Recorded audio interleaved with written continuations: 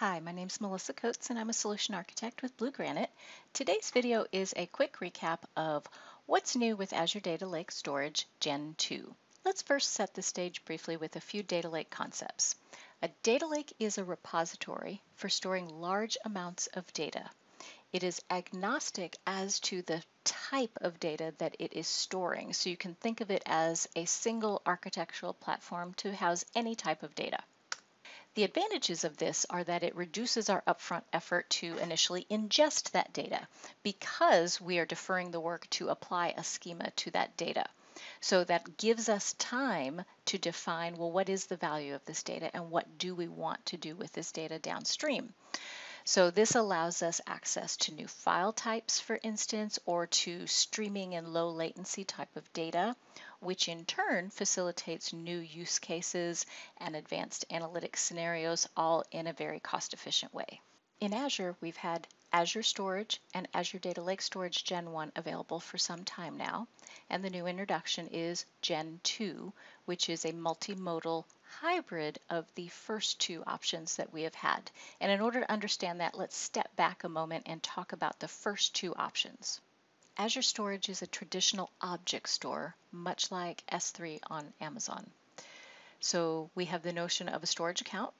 Within the account, we have one or more containers, and within the container, we have files or blobs.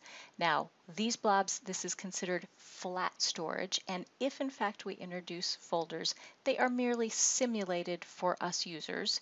In reality, they are just strings and not true folders.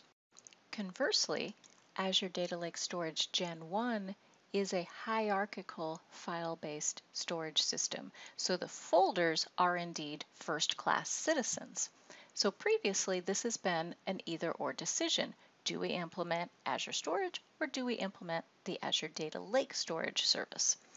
And so this was a tough decision because Azure Storage has had some very compelling features that as customers we want. However, if you are running an analytics workload, you'd naturally want to use the data lake store.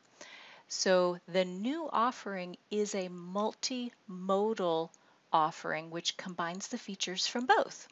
Now, I'm going to show you a demo in a minute. There's not actually a separate menu item. It's not its own service in Azure. It's built upon Azure Storage with additional capabilities to enable what we call the hierarchical namespace that allows the hierarchical file system to work.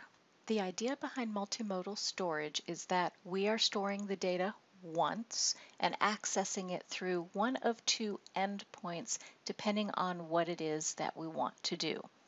So we have an object store endpoint. This is the same WASB driver that we have had for years now that will still continue to work.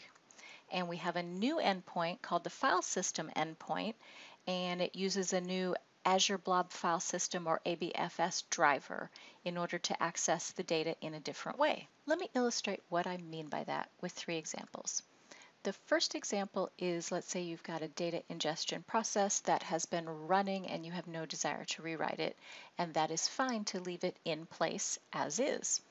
Let's say you have a new data process that you want to introduce, so you could have that process turn around and use the new file system endpoint, so you could end up using both in conjunction with each other.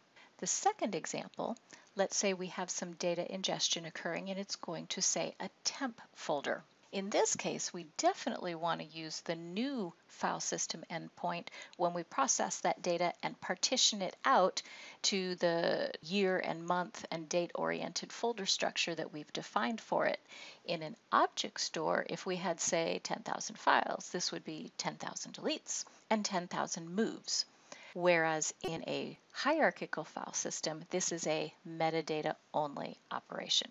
And the third example, let's say you are running some user queries, and let's say we want to pull the records from month 01. When we are utilizing the hierarchical file system endpoint, we can leverage partition pruning and improve query performance because then the compute engine, such as Databricks, for instance, knows how to navigate that folder structure and only pull back the relevant data. Let me show you what this looks like in the Azure Portal. So I'm in the Storage Accounts menu. I'm going to click Add, and let's give this storage account a name. Let's pick a supported location currently in the public preview. The account kind needs to be of V2 general purpose. And if I go to the advanced page, this is the important part. What I need to do to enable Gen 2 or enable that hierarchical namespace is select it here at the storage account level when the account is provisioned. Let's look at this existing storage account. So if I go to the configuration menu item, we can see that the Gen 2 preview has indeed been enabled for this account. So if I go back and I look at blobs, and I'm going to choose this container called ATM machine data.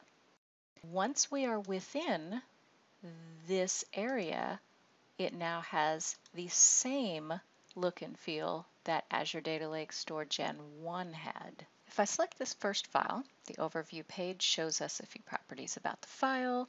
I see the access tier is hot, and that's inherited from the default at the storage account level. That can be changed for each individual file based on it going through the lifecycle management process. And we have key value pairs, so we can assign metadata like this at the container level and or the individual file level. And that's pretty cool. That gives us another way to track metadata about our data, which is very cool.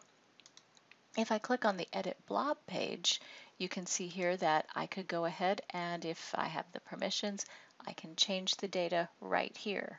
However, if you don't want that, let me show you how you can block that.